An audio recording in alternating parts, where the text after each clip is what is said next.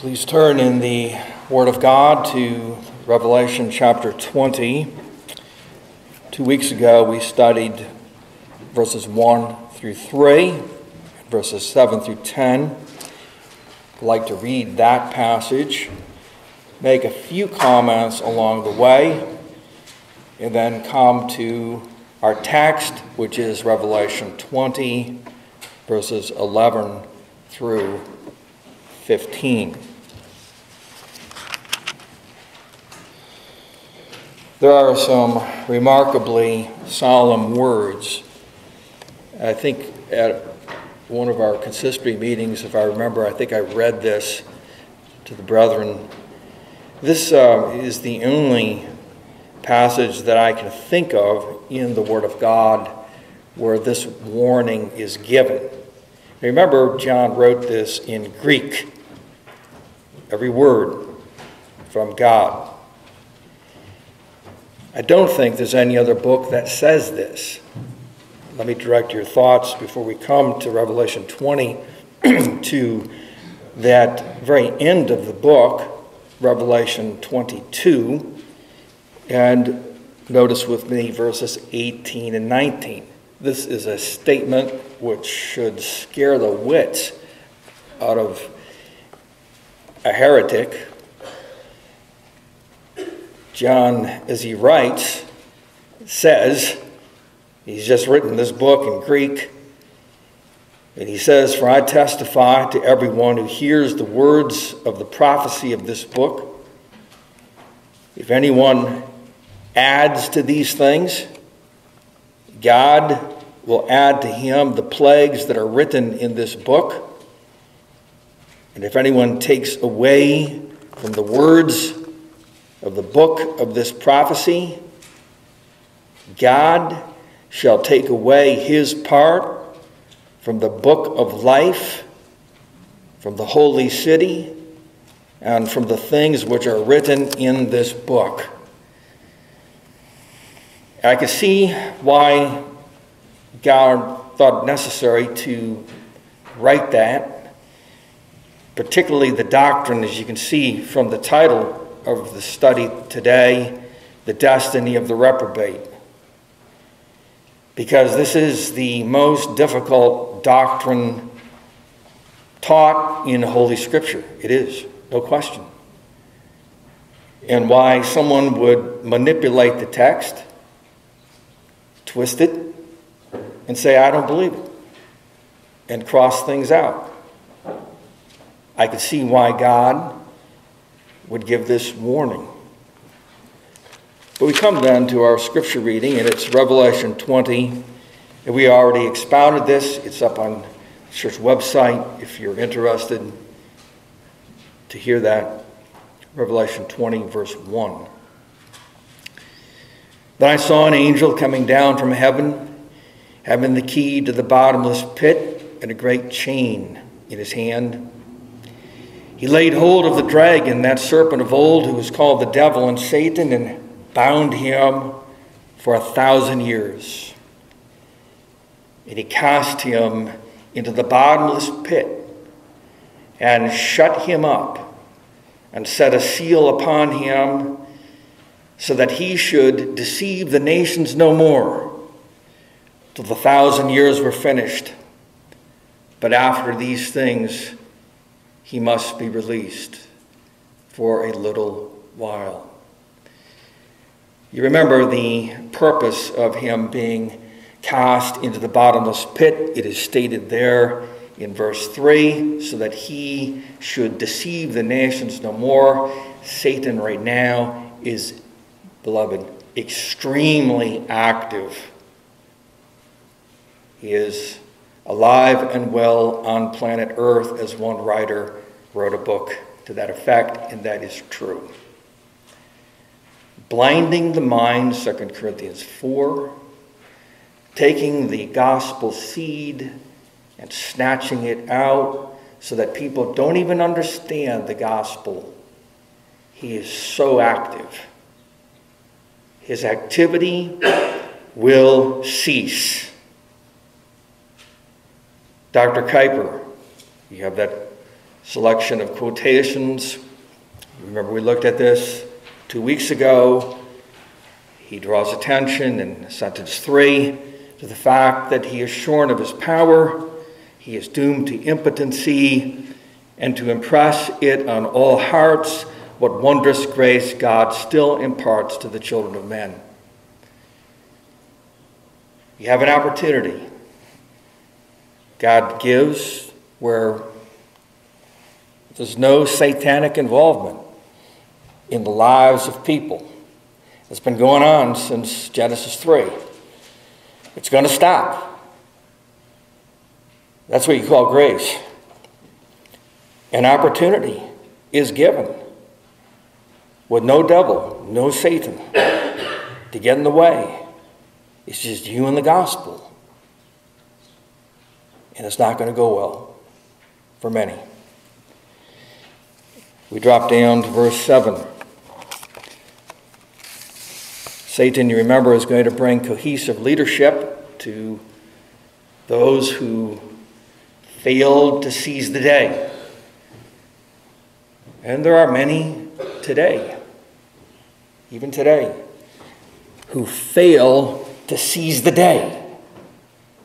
Today, right now, is the opportunity to be saved, and so many fail to seize the day.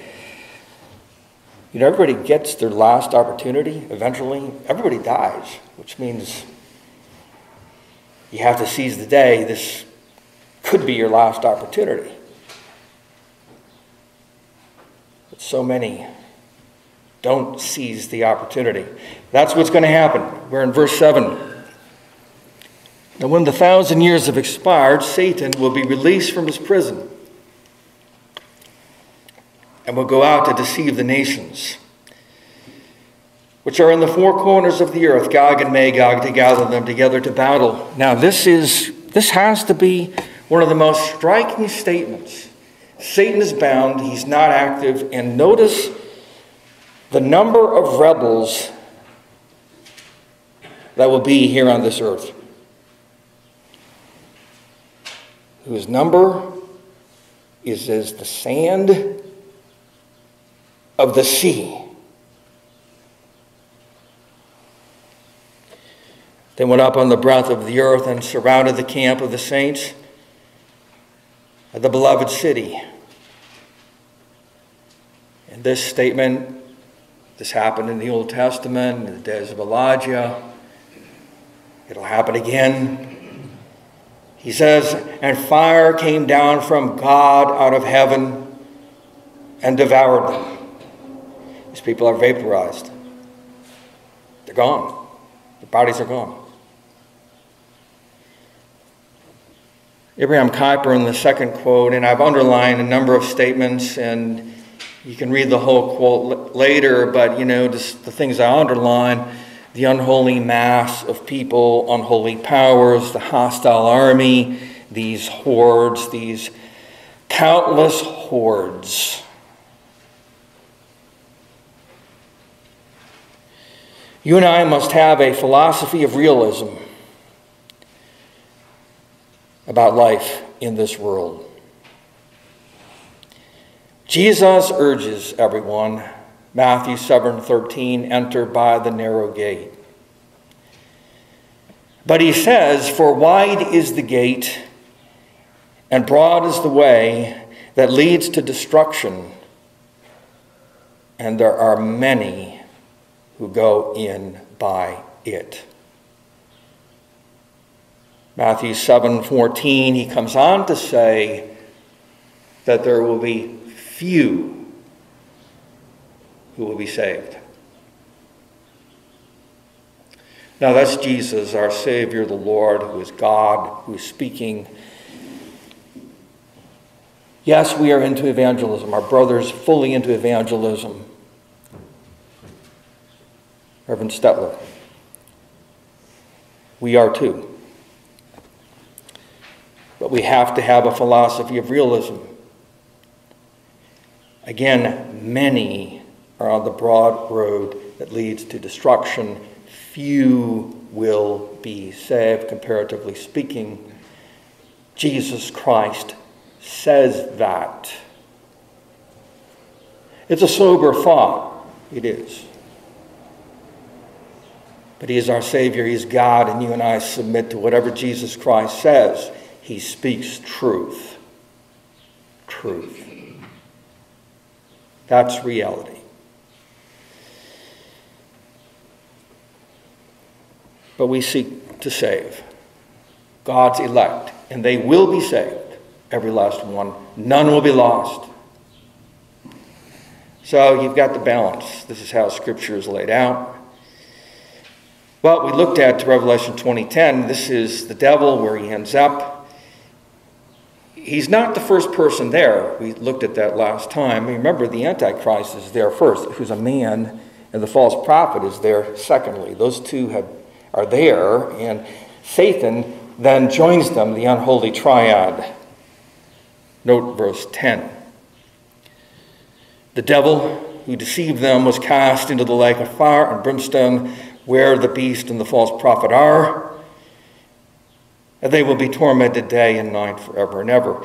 You notice point 3 there on your outline from this whole series. We looked at all of the degradations. Several sermons under point 3. This is his final place. There's no further degradation after this. This is where he ends up. He's not there yet. He will be there.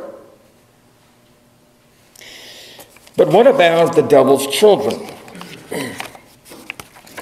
He does have children, John 8:44. You are of your father, the devil, Jesus said. What about, if you look at your outline for a second, and you may hopefully remember those sermons, those studies on point number 2, the character of the children of the devil. We looked at point 1, the vices and the sins that are in the devil, and then they are found in his children. And remember, it's the exact same things. The exact same things. Maxed out in the devil, yeah, it's a black hole of iniquity. But the same seeds are there in his children. What happens to them? So today we develop point 3D. Satan and his children will be thrown into the lake of fire. Notice with me in the utter clarity of Jesus in Matthew 25. You have it there. It's the third text. Matthew 25:31. This is God, this is Jesus, full humanity, the Olivet Discourse, first century, 1900 plus years ago. He sat and he taught. Let's notice what he says. It's on your sheet there, the third quote, Matthew 25:31. This is the New King James. When the Son of Man comes in his glory, talking about himself and all the holy angels with him.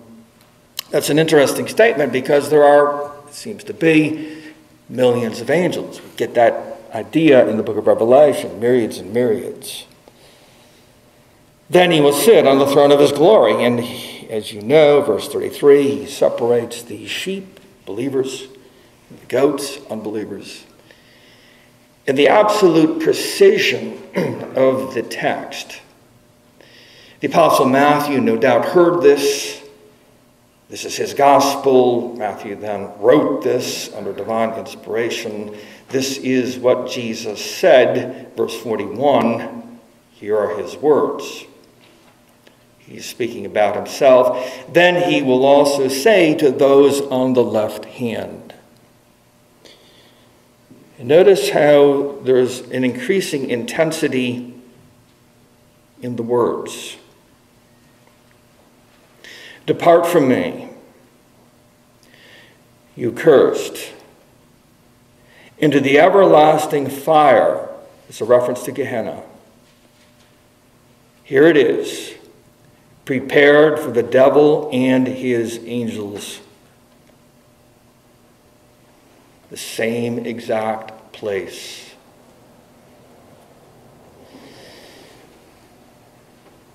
We now come to our text. It's Revelation 20, and it's verse 11.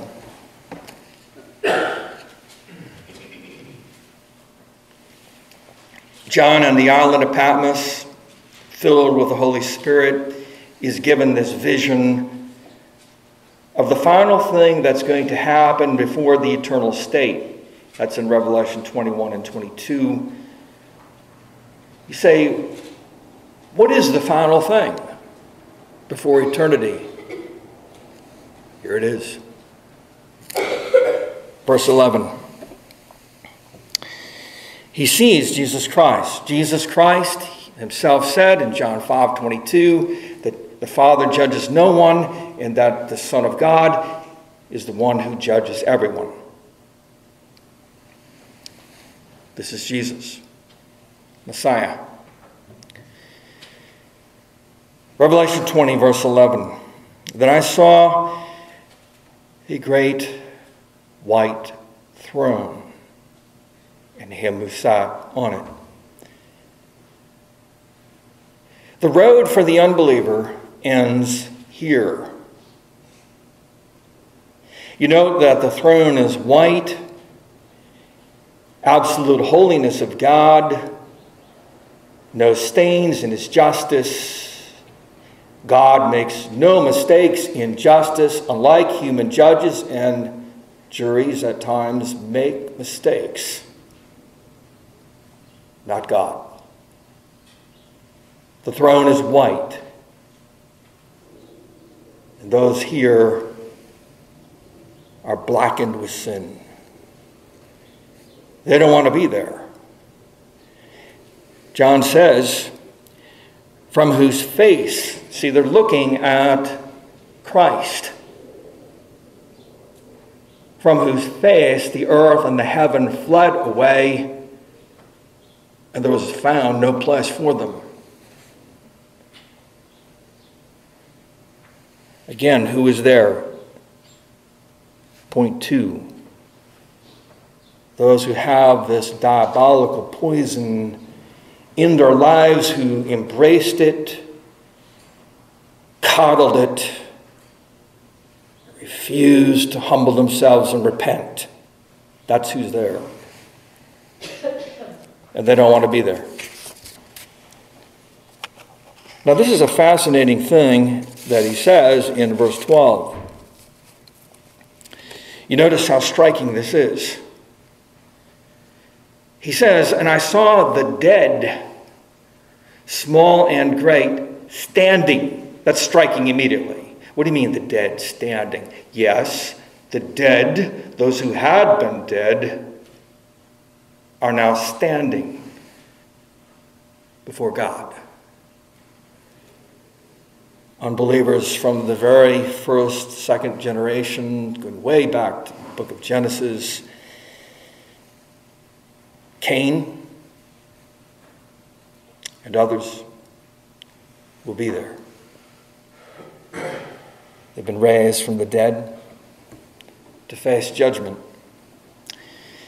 And you'll note there in this courtroom what John sees. He sees apparently a stack of books. It's in the plural. He says, and books were opened, everything that these people had done. They thought it was hidden from God and not recorded. It is written by God in books. Every sin is in the books. But here's the wonderful thing. Not for those people, but for us who have come to Jesus and have admitted, Lord, I'm a sinner. Please save my poor, miserable soul. Oh, Lord Jesus, save me. I'm really bad. Save me. Our name is in this book. He says, and notice it's singular, and another book, singular, was opened, which is the book of life. It's the Lamb's book of life. But these people, their name is not written in that book, those who are there at the great white throne. Get a hold of what he's saying here. We're in verse 12. He says, third sentence, and the dead were judged according to their works. See, God is just. That makes sense. That is totally rational and biblical. There are degrees of guilt even among those who are unsaved. You got Hitler and Stalin and Mao Zedong, Genghis Khan, these wretches on one extreme. Not everyone is like that. They're judged according to their works, by the things which were written in the books. The books record everything. Well, how do these dead get there before that throne? Note verse 13. A lot of people have died and been buried at sea. Bodies become atoms through the centuries,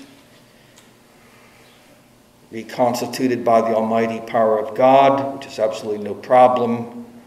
He created the cosmos out of nothing, Genesis 1:1. This is no problem. Now he uses atoms and reconstitutes these people. Their bodies come back together. The sea gave up the dead who were in it. And death, where their bodies were, and Hades, where their souls were. Death and Hades delivered up who were in them. Bodies and souls come back together before the great white throne. They are found guilty. They rejected Christ. The one on the throne, they had no use for him. They lived their own life. They did their own thing. I am an independent, autonomous man or woman. I will live as I please. No thank you, Jesus. I will save myself. I'm the Lord of my own life. I will not bow the knee to you. Yet they will.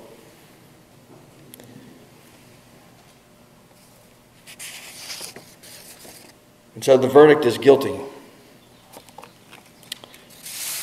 And we come to verse 14.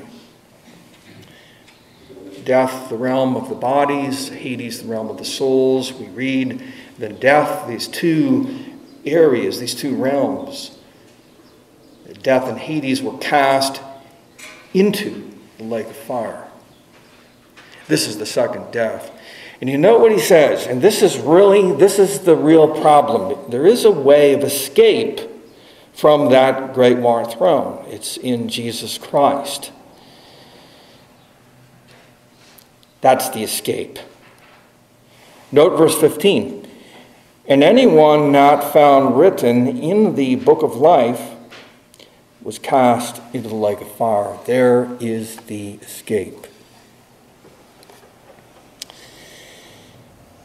Now,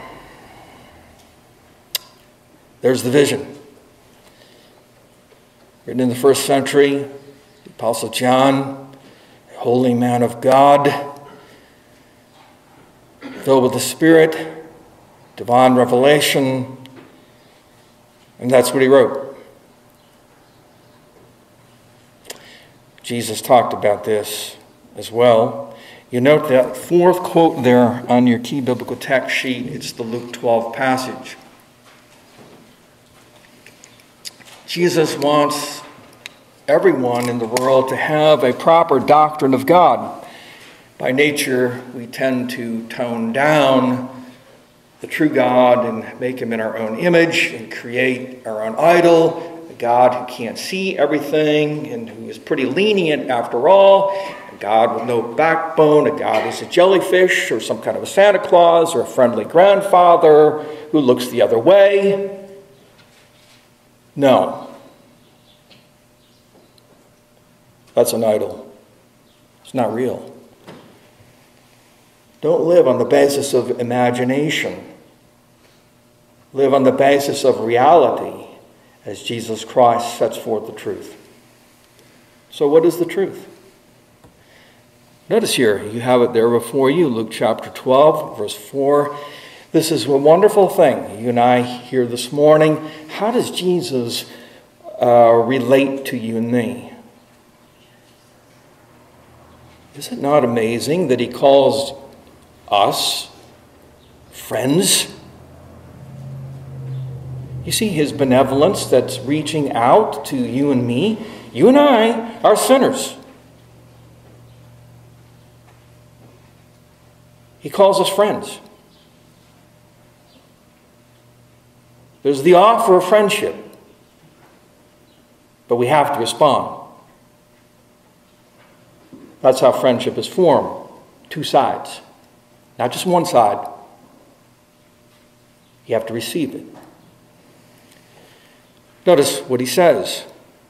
And I say to you, my friends, do not be afraid of those who kill the body. Well, man, that's a striking statement, you have to admit.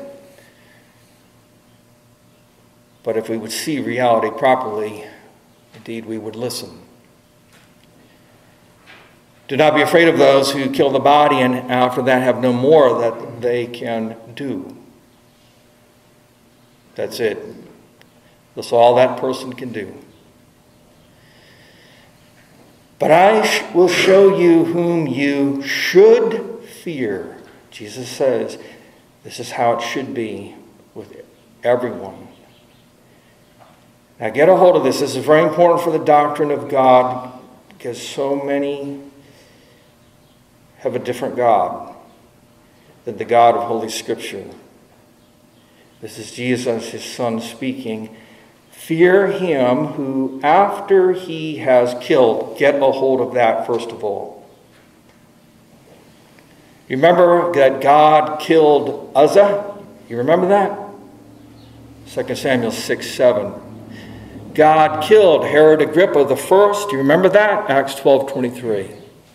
There are other people mentioned in Scripture that the true and the living God killed.